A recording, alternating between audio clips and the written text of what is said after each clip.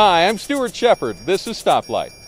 Remember the president's trillion-dollar economic stimulus package that absolutely had to pass immediately, or else the economy would fly off a cliff, crash into rocks, and burst into flames? I had no idea it would do so much for the vehicle industry. First, there was the Cash for Clunkers program, which was a tremendous boon to the personal economies of people who got there in time, as well as the national economies of Japan and Korea. Now the Wall Street Journal is reporting on another aspect that sort of got overlooked: huge tax credits for electric vehicles. Now, when you think electric car, your thoughts may first go to something like the Chevy Volt, or if your kid has a Hot Wheels collection, you may think of something like the exotic Tesla Roadster. But I seriously doubt that when the topic is we're saving the economy for our children tax credits, that the first thing to come to mind would be something like this.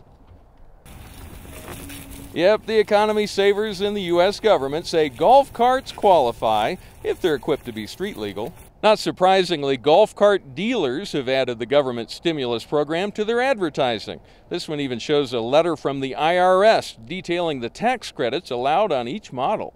Combine that savings with incentives offered by some states, and for some folks, that means economy and environment-saving luxury on the fairway for free.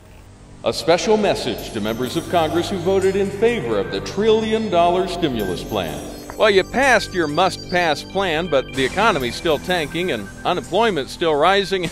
Now we learn that part of your solution was free golf carts?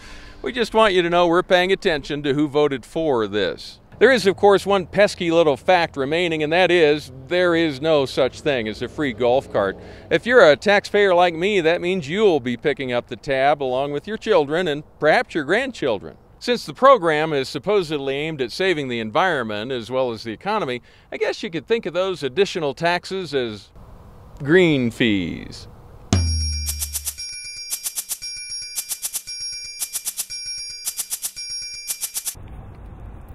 That is a fine American automobile.